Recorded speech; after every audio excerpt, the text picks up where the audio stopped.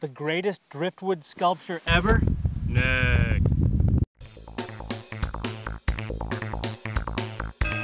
CapeCast. Howdy folks, I'm Eric Williams and welcome to CapeCast, the official webcast of the Cape Cod Times.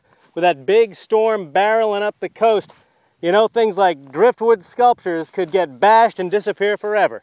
That's why we came up to Provincetown, out at Herring Cove Beach, to see maybe the last days of this beautiful and gnarly sculpture.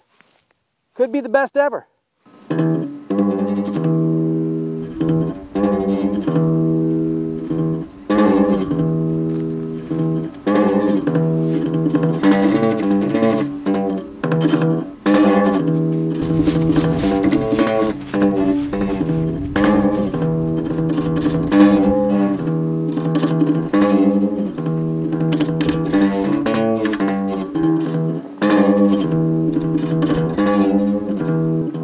I don't think you can get inside this thing unless you are willing to risk giant pokes from driftwood, or worse.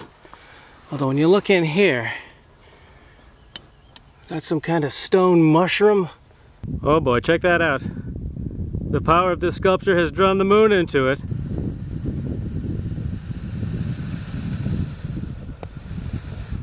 This has got to be one of the 7 wonders of Cape Cod, at least for now.